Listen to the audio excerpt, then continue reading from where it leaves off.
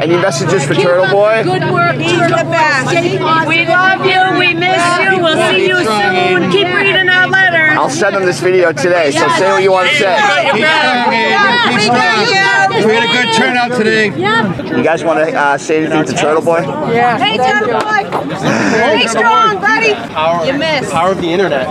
Journalism is not a crime. And we have this amazing ability to rally. You guys have any messages for Turtleboy? Ooh, love it. Do you want to say anything to him? Everybody was supportive. I hope you're doing all right. Miss you. Yeah. Talk to Aidan. Aidan, bro, man, we love you out here.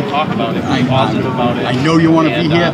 You were not forgotten here today. Yeah. People are talking about you all day. We're going to be here for you. We're always going to be here. When we get out, we're going to have the biggest badass birthday party we can have here.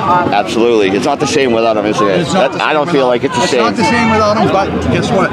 Everyone's doing their part. Yeah. You know? So This is a I just want to tell you I love you, bro. Absolutely. Thank you so much. Do you guys have any message for him? I can send him. Yeah. What's up, pal? You handsome prick.